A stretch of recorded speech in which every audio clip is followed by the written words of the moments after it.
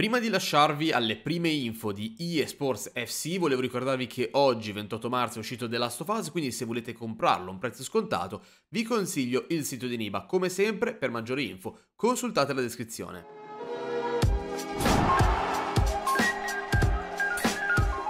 Ragazzi, ve lo dico, sarà una settimana ricca di contenuti all'interno di questo canale, tra serie che sto portando in corso in questo momento, ma soprattutto le prime info, i primi leak che riguardano FIFA, eSports FC e anche UFL, perché ci sono novità anche per quanto riguarda il nuovo calcistico UFL, ma quest'oggi parliamo di un altro nuovo calcistico, eSports FC, il primo senza FIFA. FIFA, come ben sappiamo, uscirà probabilmente settembre 2024, ancora non sappiamo però quale sarà la casa videoludica che svilupperà il gioco FIFA, abbiamo però molte info, abbiamo delle certezze per quanto riguarda eSports FC. Oggi però parliamo di leak, quindi come sempre ragazzi prendiamole con le pinze, nulla di ufficiale, tra qualche mese avremo sicuramente il trailer di presentazione e poi le info ufficiali fornite da Electronic Arts.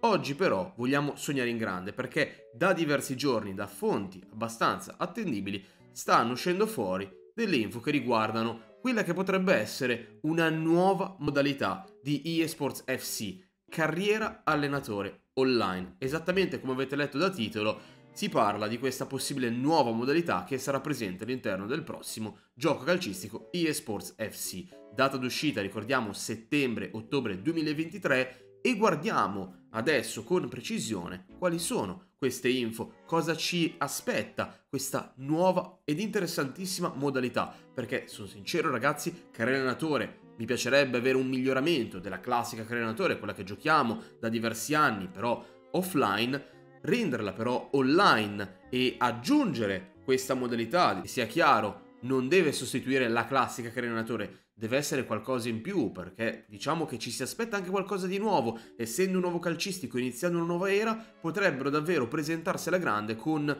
una modalità che piace a diversi videogiocatori, ma renderla online e quindi renderla, diciamo, nuova, fresca. Ed effettivamente dalle prime info che sono trapelate, qualcosa interessante sembra esserci. Partiamo quindi con la prima informazione che abbiamo. In questa modalità non saranno previsti club reali, o perlomeno la squadra che dovrai creare non esisterà, quindi la dovrai rendere, diciamo, personalizzabile, tua, unica, e quindi, come abbiamo già visto nella Carriera Allenatore già da 2 stagioni, c'è questa possibilità, quella di creare un club da zero. Da capire se i campionati che prenderemo parte di questa modalità saranno composti esclusivamente da squadre inventate, oppure se ci saranno sia squadre inventate che squadre vere, magari queste squadre vere però non gestite da altri utenti. Perché ho detto questo? Perché dico che potrebbero esserci squadre vere non gestite da altri utenti, se poi è una modalità che offre, diciamo,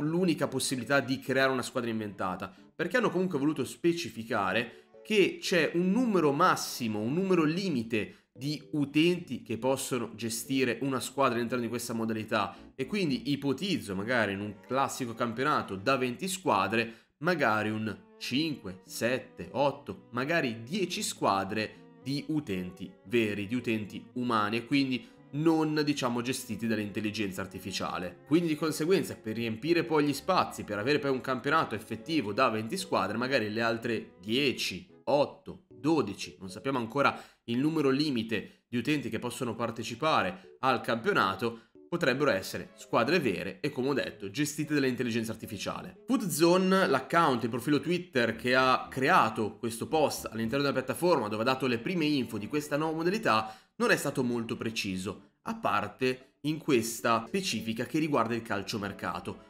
Un numero limite di 5 trasferimenti per ogni sessione di calciomercato, numero davvero molto preciso. Questo è un aspetto che mi piace, è interessante e rende il tutto decisamente più strategico, perché qui devi pensare, devi capire, non puoi fare un colpo a caso, ma deve essere un colpo fatto bene, preciso, perché comunque non puoi farne di infiniti, non puoi superare quel numero di 5 per, ricordiamo, ogni sessione di calciomercato, quindi per un totale di 10 a stagione. In realtà sono comunque tanti, ma creando una squadra da zero c'è anche quel voler, diciamo, migliorare, quel voler aumentare la forza della tua squadra, ma anche di stare attento a quelle che possono essere le finanze, quindi probabilmente ci sarà una gestione più curata, più precisa di questo aspetto, e chiaramente col limite di 5 trasferimenti vai anche a rendere il tutto più equilibrato, perché questo limite non l'avrai solamente te, ma l'avranno anche tutti gli altri videogiocatori. L'ultimo punto, decisamente enigmatico, molto generico, parla delle scene cutscene che riguardano gli allenamenti.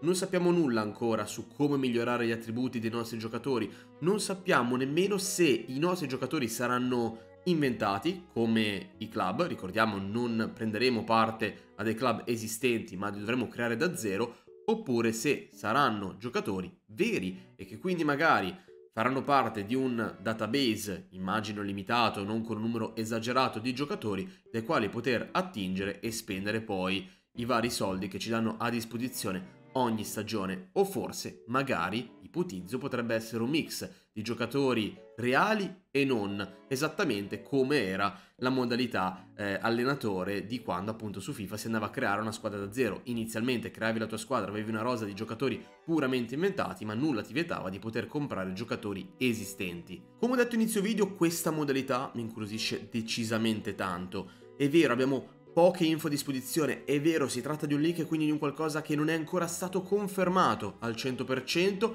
ma sono decisamente curioso e non vedo l'ora di provarla qualora appunto fosse confermata questa nuova modalità all'interno del prossimo videogioco calcistico di Electronic Arts. Come avete preso questa notizia? Vorreste provare anche voi questa nuova modalità? Mi raccomando, come sempre, fatemelo sapere qui sotto nei commenti, e noi signori ci vediamo in un prossimo video dove parleremo sia di UFL e nuovamente anche di eSports FC. Ciao a tutti ragazzi!